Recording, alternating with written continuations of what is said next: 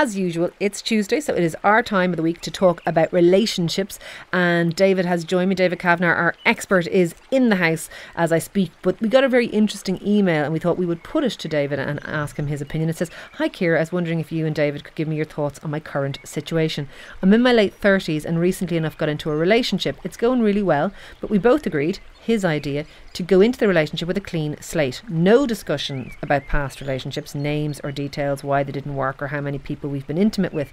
We both have baggage at this point in our lives." And he said, "But why would we get involved in talking about it? I liked the idea at the time, but now I'm worried it's the wrong plan. I wonder, should I be concerned? Is he hiding something?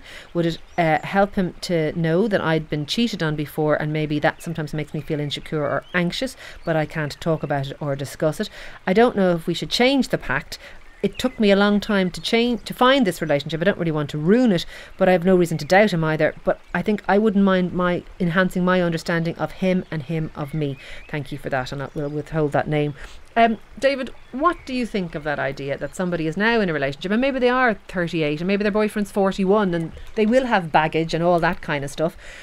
Is it a good idea to keep exes to yourself or old hurts or partners or whatever and go in with a clean slate and open mind, or is this a bad plan?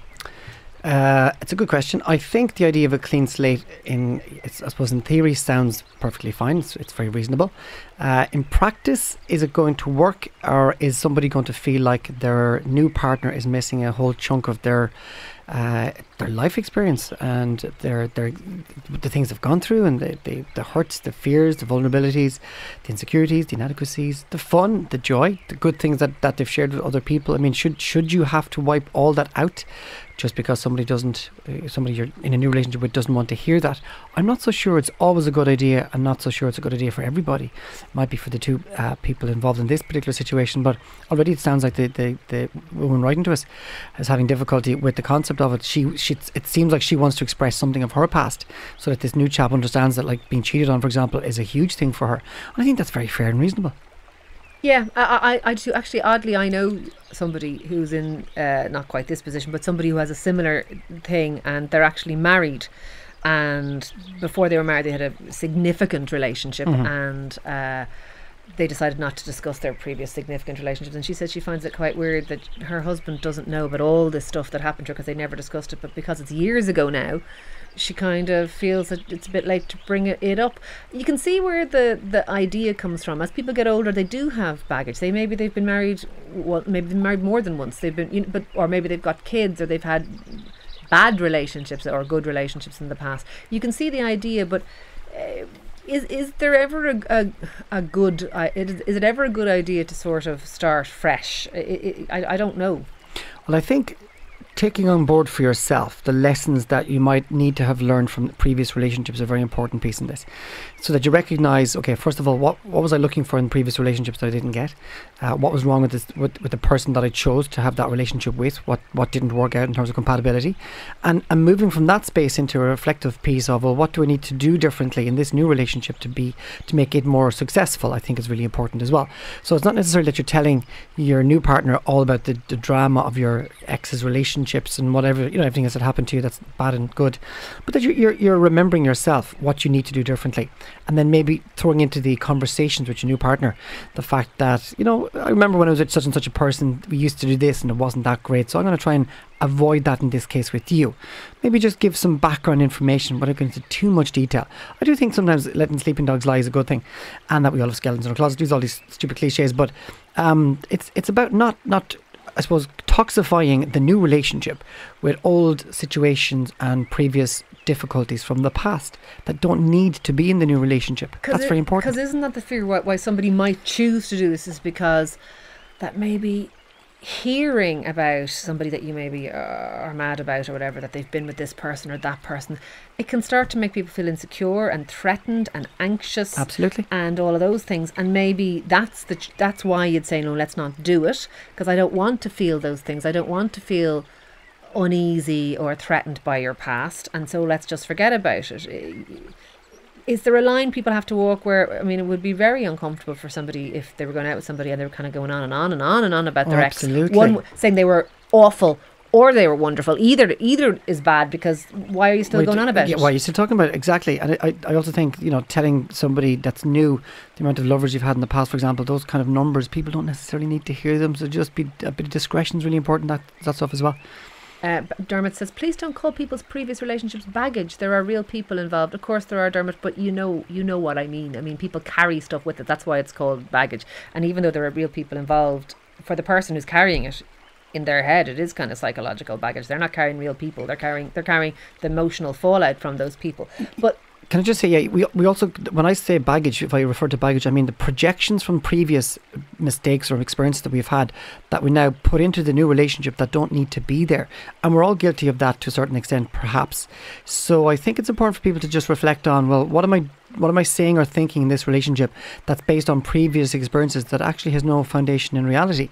That's really important, that you're not just making the same mistakes again by imagining that this new person is exactly the same as the old person. A lot of people are suggesting that nobody should be in a relationship where they live by somebody else's rules, and he may not want to share his past. Maybe that's his choice, but if she wants to share hers, she should. If you were going into a relationship and it was newish and you were hoping to make a go of it, obviously, we've established you don't want to bang on endlessly about exes that you loved very much or that you're very angry with or whatever. But is there a certain amount of stuff that would be reasonable to share in a blandish, perhaps not overly emotional way with people?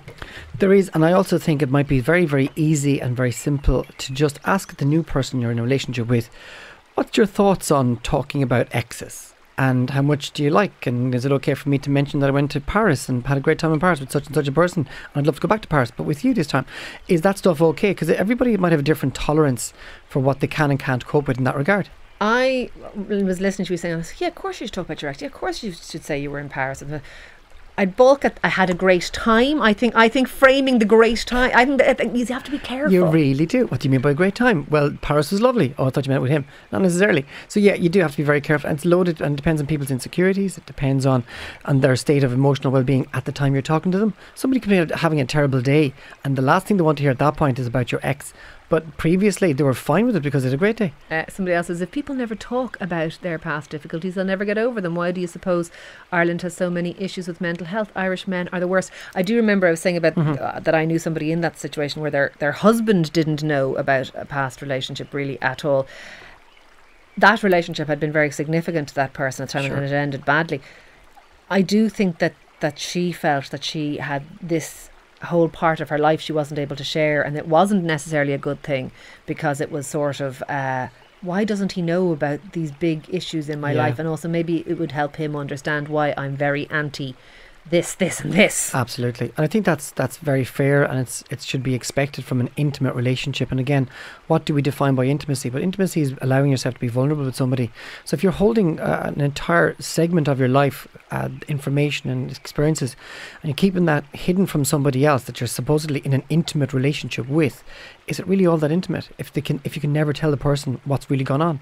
So I think there's again, it's a fine line, but it's also something that people individually have to choose, and they might not feel that comfortable in the early stages of a new relationship discussing stuff from the past either, and that's understandable. But as they go on, they might feel differently. And I think so. Yeah, someone says a clean slate is not conducive to real intimacy and often suits people who've made serious mistakes in their past and have done nothing to deal with them.